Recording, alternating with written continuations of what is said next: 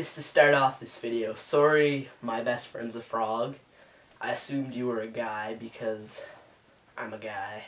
So today, I don't even know why I should say what I'm going to talk about because it says up in the title. Beggars cannot be choosers. If you've never heard of beggars can't be choosers, it means that, like, for an example, say I have 2 packs of gum. One is good gum and the other's bad.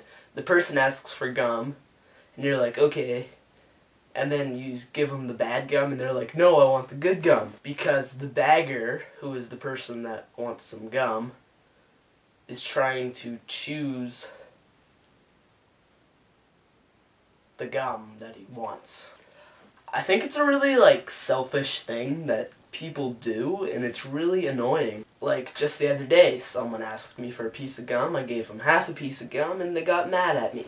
That person doesn't realize that I'm giving them gum, so they should be happy that I even gave them gum. It's kind of like that other story about the man and the fish, the flying magical fish. And then they want more and more. All you people want is more! Huh, Chris Crocker. I don't like him. Just kidding. Not really, though. What?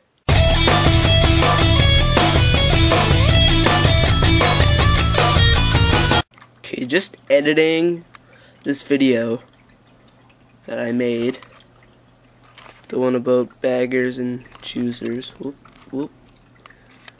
I know there's always, like, a little bit of stuff showing on the side. And don't think it's because I'm, like, stupid and it doesn't, like, show it on my camera. Like, there's just a little part on the edge. So, like, here's my hand. I can only see, like, 2 fingers. It'll probably show, like, 3.